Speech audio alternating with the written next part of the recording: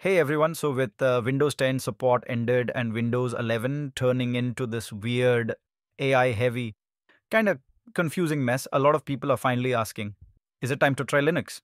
And honestly, yeah. And the one distro I recommend to every Windows user is Kubuntu. So here's the thing, the biggest shock when switching operating systems is the interface, right? Like, where's the start menu? How do I find my apps? Where are the settings? Well, Kubuntu makes that transition super smooth. The taskbar looks familiar. The start menu feels almost like Windows 10. Apps on the left, pinned shortcuts on the right. You can right click and add favorites just like Windows. And the settings app, it's honestly cleaner than Windows 11. Everything is in one place. No weird half control panel, half settings split like Windows still has. Plus, installing apps is actually easier. You just open, discover, search, click install, done. One thing I love, Kubuntu comes with really solid built-in apps.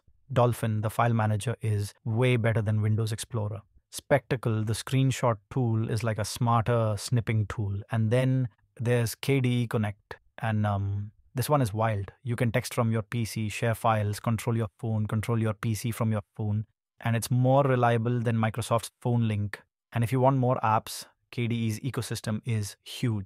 Kden Live for video editing, Kate for coding, all free, all really good. Kubuntu is built on Ubuntu, which is built on Debian. That basically means if you ever hit a problem, there are tons of guides, forums, Reddit posts, everything. You're never left guessing. Switching from Windows feels a lot less scary when every answer is one Google search away. And here's the part that blows people away. Windows 11 needs modern CPUs, TPM 2.0, and still feels heavy. Kubuntu, you can run it on an old dual-core CPU and 1 GB RAM if you really want. I've seen Kubuntu run fast on PCs where Windows 11 was basically crawling. Even my older laptop, after installing Kubuntu, felt brand new again.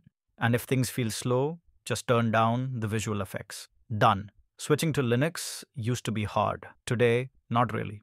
You barely touch the terminal unless you want to. The UI is modern, the apps are great, and thanks to Proton, you don't even have to give up gaming. So yeah, if you're a Windows user and you want to try Linux, Kubuntu is honestly the perfect starting point.